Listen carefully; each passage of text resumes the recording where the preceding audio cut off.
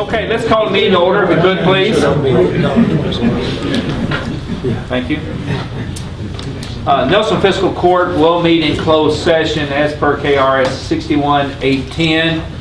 1G were discussions between a public agency and a representative of a business entity and discussions concerning a specific proposal where open discussions which jeopardize the siting, retention, expansion, or upgrading that business.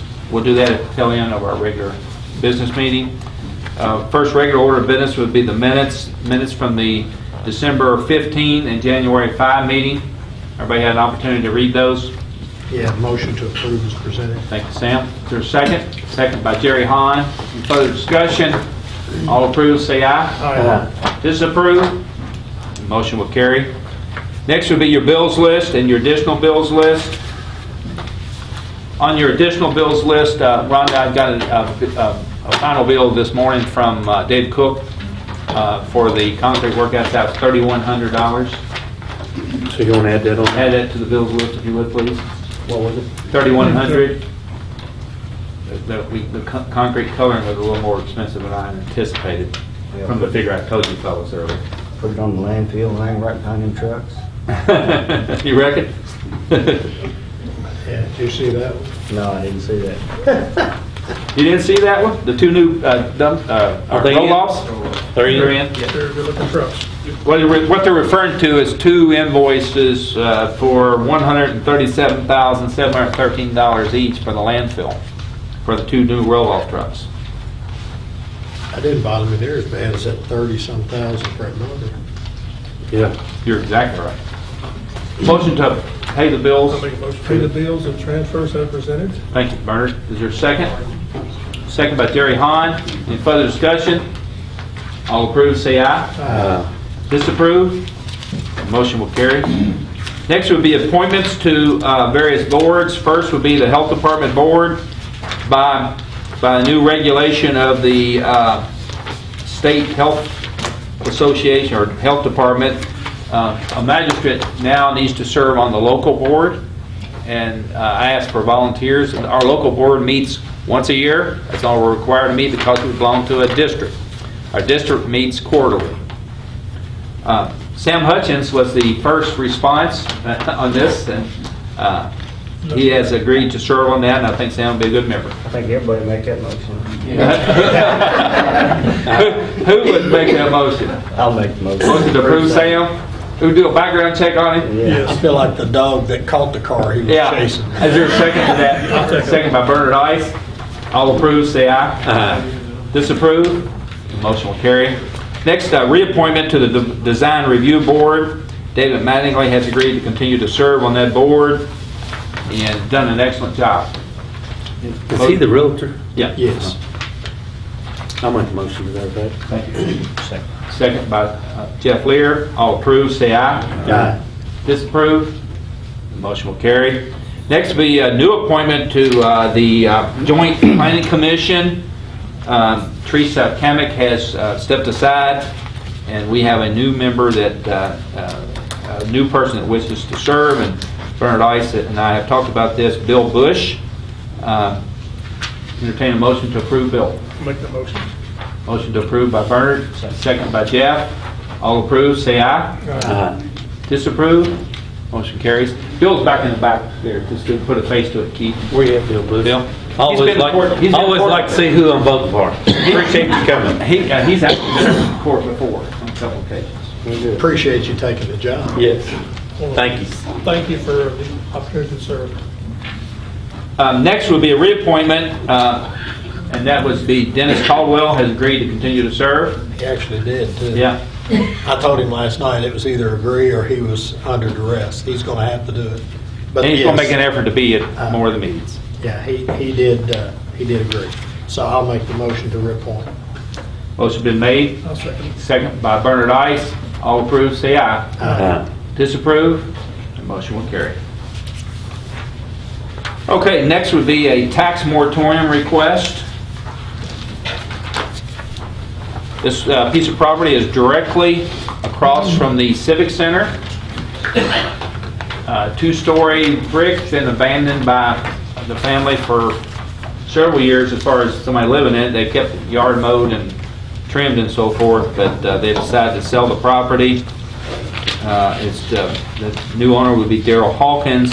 He's acquiring the property from the Payne family, and he's anticipating spending $75,000. I don't think that's going to be enough. He'll figure that out when he gets along. That doesn't really matter to us. What's this mean down there, pending deed? He has not recorded the deed, and I want to go ahead and get this processed. So, you know, there's a 30-day window that they have to present this to court.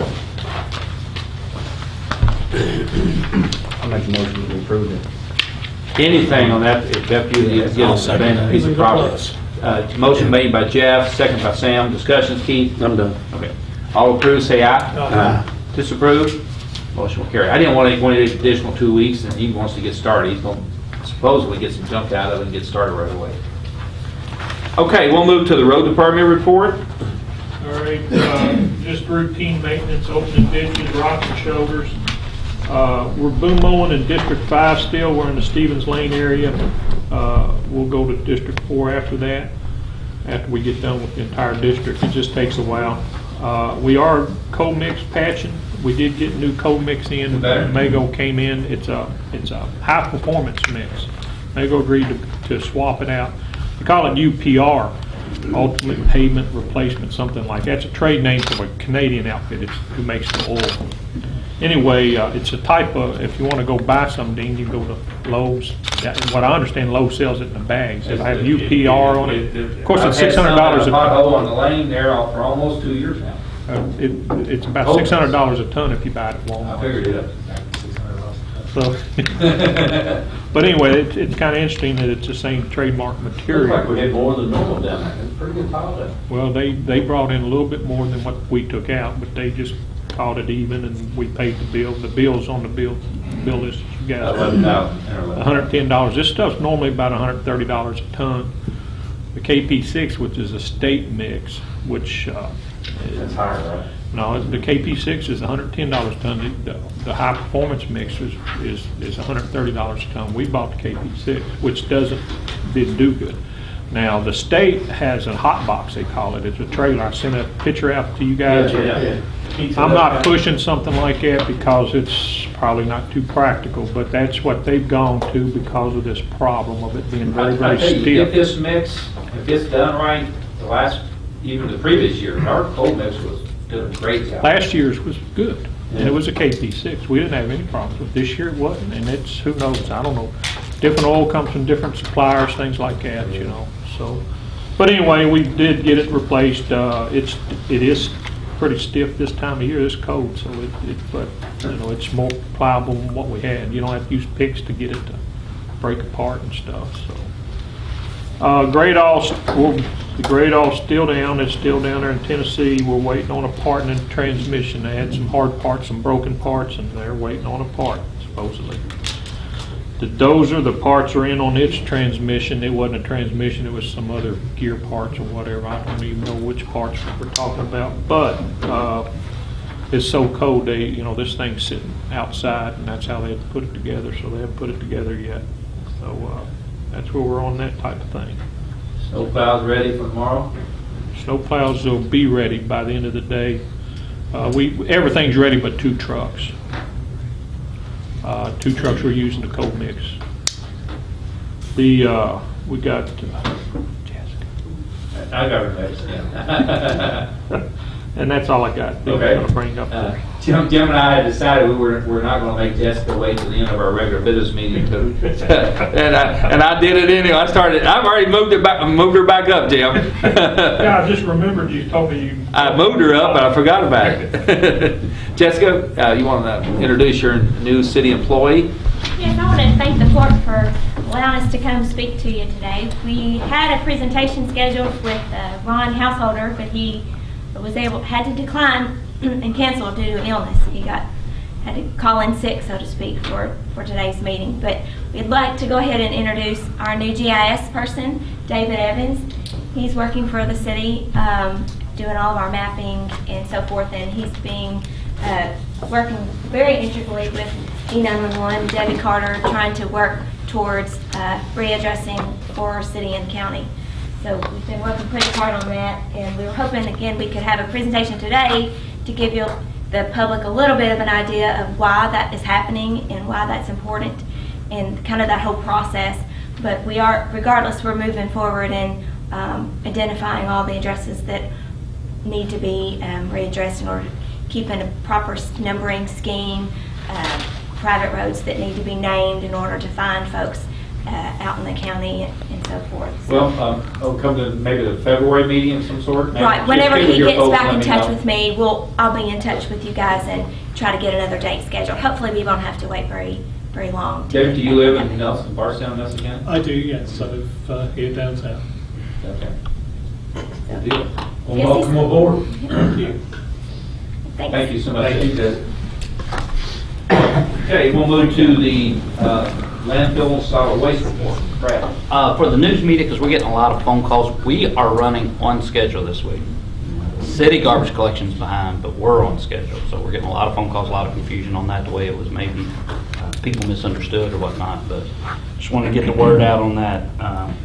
We did get 2 new roll-off trucks in. Bernard's been out to see them. It'll be a couple of days before we get them in service, just because of paperwork, licensing them and whatnot. You have to get them dirty? Eventually. Once it stays froze, we won't. The first day. I told him that. Yeah, exactly. That is a good investment. Right. So what we'll do is, I don't know if Dean knows this yet. One of our trucks, Bernard does, the truck we dumped the pits with, it's a real old truck, but we broke the bell housing on it last week, where the transmission and it meets up to the engine. Try and find used parts for it so we can fix it back. It's a good truck to do that with, because that way I don't stick a good backup truck or a good truck dumping the pits. And if you guys ever been out there, you know to dump the pits, you got to get the truck dead up against the wall, and it was up in the landfill. So an old truck is best to do that with, so we don't make a good truck into an old truck. You understand that concept, what I'm saying? We're in the process trying to find parts. That truck was there before I was there. 1992, it was, I thought it was 4. when we took over the landfill, Okay. we had to start, remember, when we took over, we had to start dumping the pits, so we had to have that forward. Ford's got great 92 to engines. 95 is when we were in The that next area. one was a Mack, wasn't it? Mac, was- the Mac, I will come to you guys once we get all settled in. I'm going to surplus that one. That one, it's been a good truck. It just wasn't great set for a landfill application. Just there's a lot of details why, but I'm not getting into them now. Our garbage truck itself, because we've ordered one of those, but it's a month behind this one. Just it takes longer with the bed and whatnot to come in, so it'll probably be a month before that one comes in. Brad, the city has gone to a front-end loader. You and I have had this discussion, so I'm not blindsided with this. I think it's good for the public and the magistrates to understand. We've had those discussions over the years. Why don't you explain why that's not real practical at this point, at least for the county to consider? What Dean's referring to, if the public or the magistrates haven't seen it, it's a front-end dumpster truck, not specifically for residential. So the reason it works better in a more city setting is because all your dumpsters are close to each other. And so you can make a route where you can run and get them all, and you can do it quickly. And it's really actually worked well for I think those it's done guys. well for the city. The only issue they've run into is, one, they're getting a little complaints from the public. The dumpsters are a lot taller, so it's an issue for the people who are doing it to get the stuff in. The other issue is it's a big truck. It's a big truck.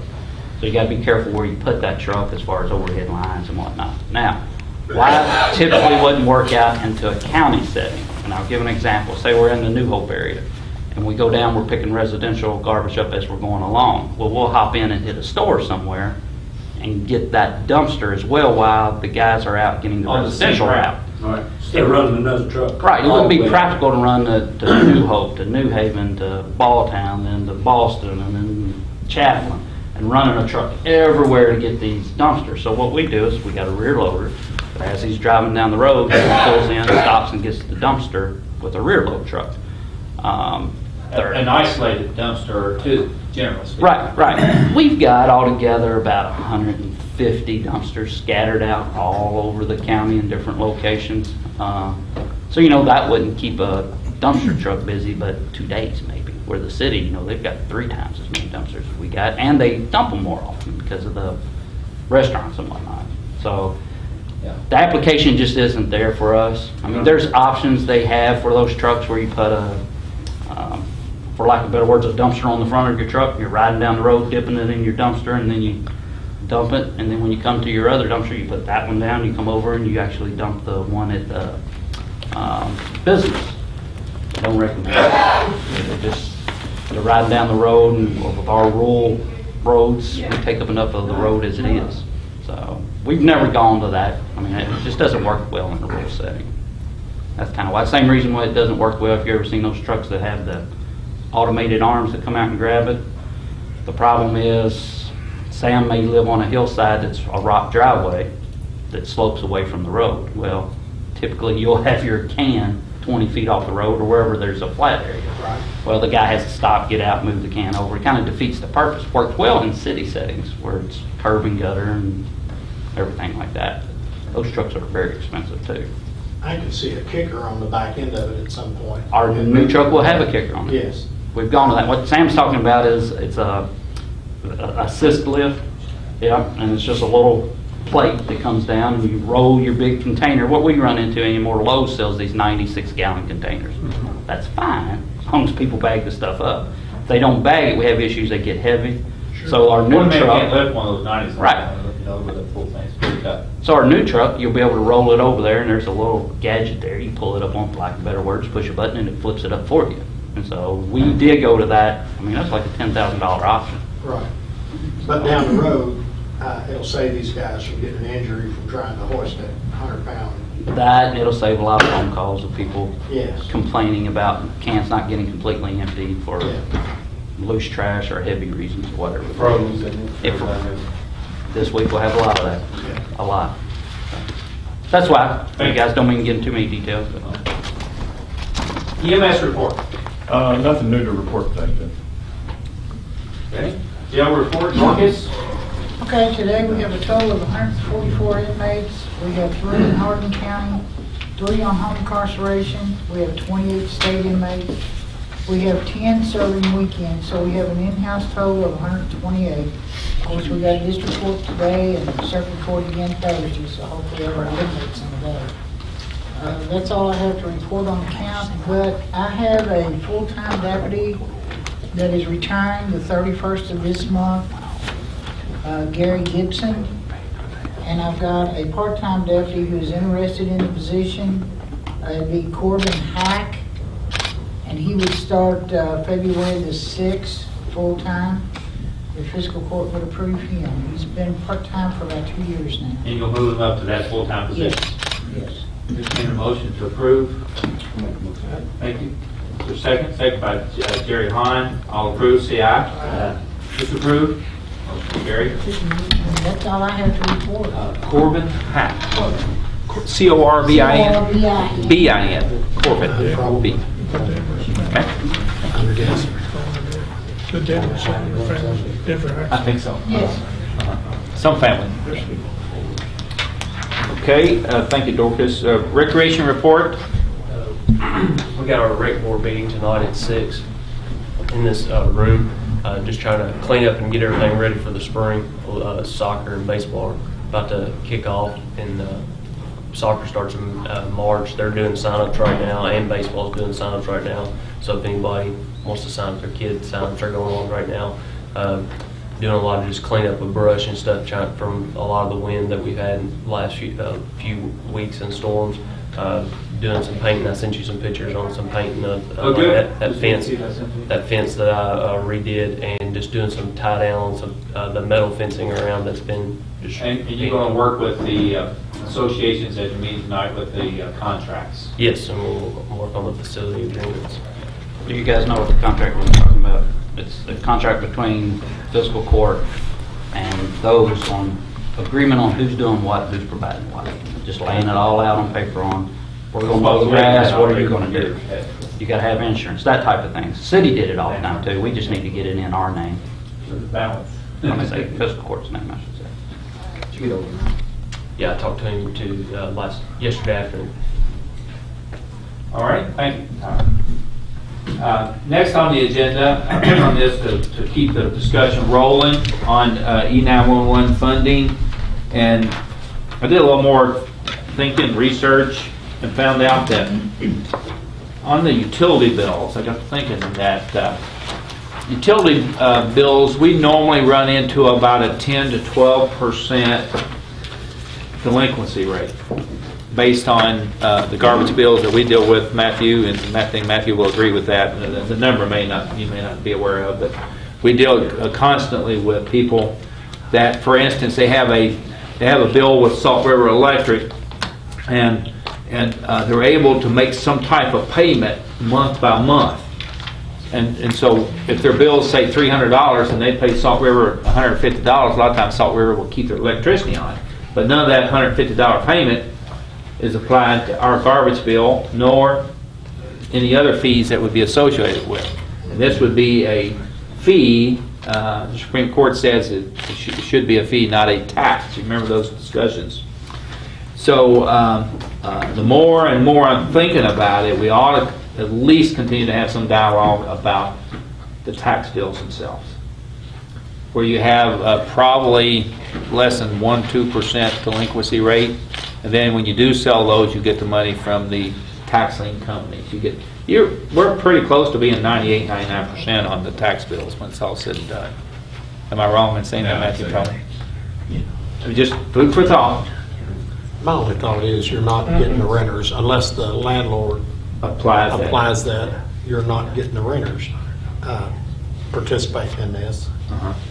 And if you will constantly be trying to collect anywhere from $30,000 to $60,000. Yeah. Constantly. I mean, it is I don't know how the utility companies deal with it. It is a constant battle dealing with it. But that would be the only fair way to do it, wouldn't it? Well, we think the fairest way would be utility bills. Right. I understand that, and I'm not sold either way on it. But my job is to lay everything out and tell you the negatives and positives going both ways. Is there any way we can put it on a license plate and pretty much catch everybody? I have not explored that idea. Let me go back to the cell phones. 70 cents a month. And that's a state, where everybody has a cell phone is paying that. That's going to the state of Kentucky. It is projected that the revenue on that this year to us is $172,384. So you divide that out by 70 cents a month or $8.40 a year. It looks like that we're collecting taxes on about 20,500 cell phones. Now, there are 44,500 people in our county. Now, how many cell phones would you guess are in this county? Yeah, well, Double the 22,000 that we're collecting from, probably minimum. That money doesn't come directly. No, but it goes to the per state. user basis. It's for other things like the grants that we get. Yeah, I understand. So it's divided up. It's not, all of it doesn't come back to you. So I think they are talking about 35 to 40 cents may come back to the county. Yeah. I mean, this is what when Frankfurt, when they're trying It's to still not revenue generating. 35 or 40 cents of the dollar, please. Of the 70 cents. Okay, of the 70. Eventually, Yeah. is that what they're planning? Is that close, Debbie? Yes. But my point though is at 70 cents, Nelson County citizens are still sending 70 cents a month to Frankfurt, and or $8.40 a year, and so what is the real number? Right. I mean, for me, it would just, I could see where it'd be simpler if it was spread out over a period of time, paying this instead of one lump sum on a property tax bill. A lot of folks really haven't budgeted for that, but it doesn't hurt near as bad $3 on your light bill as it does $50 on your tax bill. We're having this is an open discussion. There's no preset. Just so you guys know how our garbage works. Yeah, I know. I'll give you an example. If Sam Hutchins owes $200 on his electric bill, he still owes us $14.50, right? If Sam only goes in and pays a certain amount, Salt River gets their share first. So that's the only, you got to have penalties involved, which we do with our garbage collection. You don't pay it, Matthew ends up taking people to court, and we eventually get our money. It's a long, drawn-out process. But you gotta watch that. I mean, that's the only thing. And that's what I see, even on this week's bills list, where we pay for delinquent bill services, $10,000 to Salt River. And about a third Teresa's time. Sure. Yes. But it might not just be a matter of efficiency either. It could be a legal matter. Matthew might be able to chime in on this, but the way I understood the decision that I read, and I'm no attorney, it had to be a user type fee. You had to get the revenue from someone who was using the service. Yes. All right. Yeah. And a vacant lot on a tax bill doesn't call 911. Right. Even though you. But if you're out there mowing that vacant lot and you fall off the tractor and the bush hog ran over your arm, you will call 911. And that guy paid his fee somewhere else. Wherever his house is at, he's paid. He's already paid. But, this, and if I understand correctly as well, it's not legal settled matter, right, between the Garrett County or Campbell County case, either one. Campbell County's case, how I see it, is much more advanced than the Garrett County. Well, I think there are parallel cases. Who's suing who on that? Huh? Who's suing who on I think it was a friendly lawsuit. They wanted to get a judgment on it. Who? Campbell County and Garrett County. Government? FiscalCourt. FiscalCourt. It looked like a consortium of landlords sued the fiscal members. So the people that were getting charged the fee got together and then. A lot of apartment owners, wasn't it, Matthew? I think it was an I think apartment that's the only association. challenge to the I tax thought bill. maybe it was the Right. fact that. And I think Campbell County is, I don't know, I haven't heard of it. That was decided by the Kentucky Supreme Court. It's not going to go anywhere unless it goes up to the U.S. Supreme Court, but they won't take it. So Campbell County's pretty well done. Campbell County's pretty well done as far as I'm concerned. And Garrett County is on the I talked to the Garrett County judge, and they're still waiting. They think they'll have a decision anytime now, and they think they will win because they've titled their ordinance as a fee versus a tax. Now, Campbell County, they're $40 per, $45 per. $45? Does several counties have a health tax similar to what we're talking about? We're in a minority. In Right, our we're district, we're the only county in our district that does not have a tax. Did you a kind health of look at tax. some of the ordinance, see how they work? I'm talking crazy now. Yeah, you're on a different subject, Bert.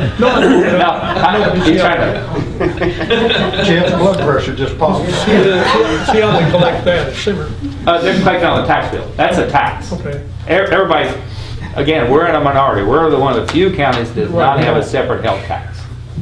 I think it ought to be, I don't know if you could ever say fair, but something that's equitable for everybody, in the fairest way of doing it, but.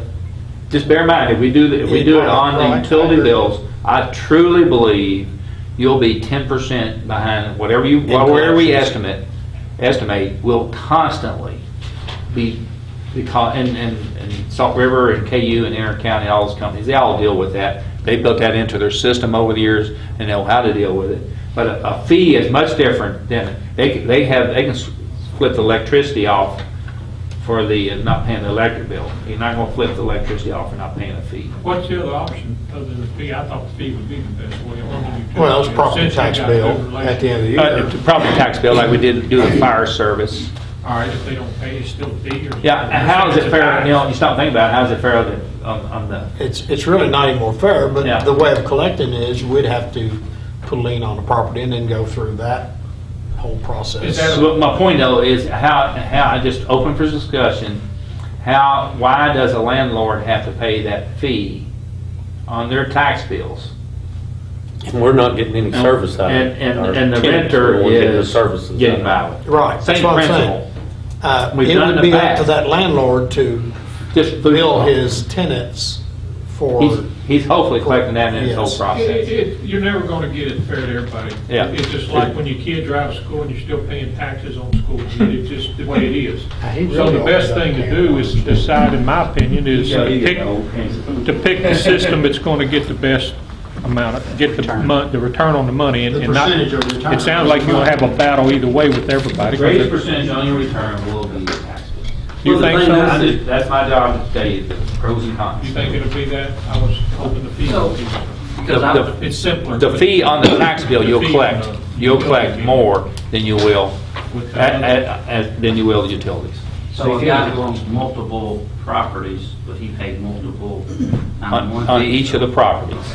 That's the way the Campbell County set up. The way I But they did give a grace period. They did give a grace period. You're not going to get 100%. Please? Occupied property, yeah. The way I like the tax on the tax bill, it's once a year. You know, see what I'm saying? If you do it on a utility, it's every month. Every month. I mean, that's 12 months. But There's it's 12 not as different bad. It things. doesn't hurt I know, as bad. it don't hurt as bad. but- Another thing to consider, when you put it on utility bills, the utility company's gonna get a percent for collecting. They'll get a small percent. That's still On the undecided. property tax, it would be, I don't think you would have to talk to the sheriff, but since the sheriff receives a service, he may want to consider waiving some part of that. If it's a fee, it's 1%, if it's a tax, it's 4%. 4.25, isn't it?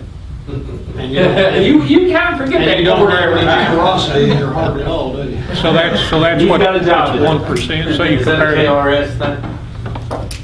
Is that a KRS that you have to collect it? The KRS is on the fee.